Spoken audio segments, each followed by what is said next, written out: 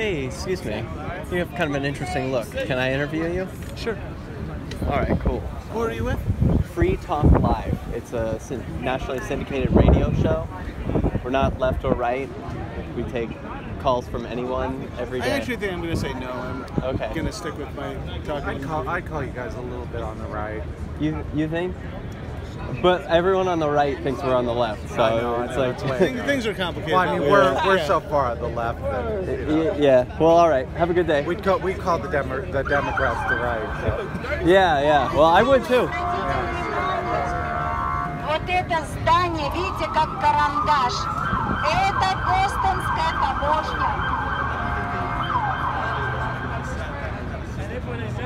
Растам хаус. Серая. Сейчас там отель. И смотровая площадка вот на этом этаже. Бай-бай.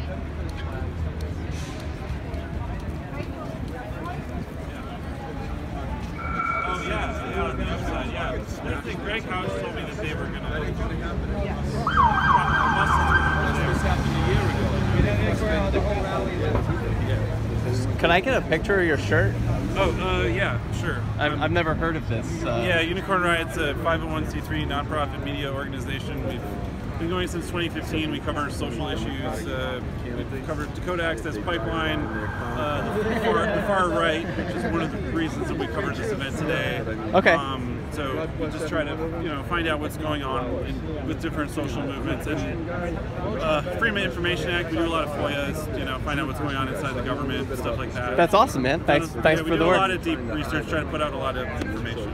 Thanks for the work you do. Yeah, absolutely. It's Unicorn Riot. Yeah, I don't need your face or whatever. Yeah. I never heard of that organization, so thanks for making me aware. You should check it out. We have I a have lot of now. material on Vimeo if you want to see a lot of nice, carefully done, high-quality videos. Cool. A free, full documentary about the Dakota Access Pipeline as well. Awesome. Thank you. What are you with? I'm with Free Talk Live. It's a nationally syndicated radio show.